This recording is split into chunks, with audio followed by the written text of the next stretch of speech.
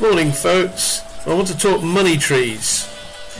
There's a rumour going around that when Isabel says it's a lucky horoscope day, if you bury 99,000 bells you'll get 3 times that back. It's not true. I've tried it a couple of times. It doesn't work. The maximum I got back each time was 10,000 per bag. So, as you'll be able to see in a moment, I have a little system for doing my money trees.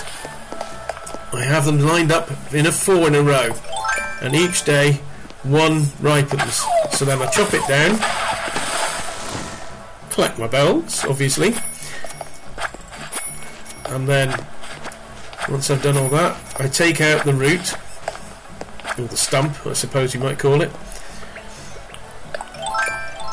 and then I go off and find my money spot wherever it is on the island. Here today it was in the middle of one of my mazes. So you dig up the 1,000, yoo-hoo! And then you bury 10,000. There we go.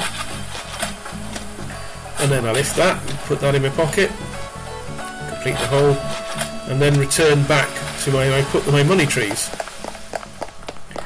Now of course you've got to remember to have your shovel in your hand when you want to plant a tree.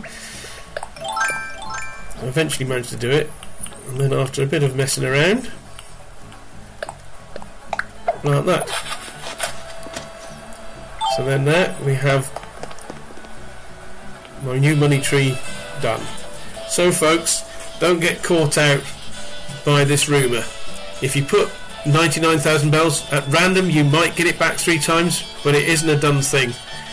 The most you'll get back is 10,000, so don't waste your bells. Put 10,000 in and you'll get 30,000 back, which is a profit of 20. And if you do that with 4 trees, that's 80,000 bells every 4 days. So that's not bad going. Good way of raising funds.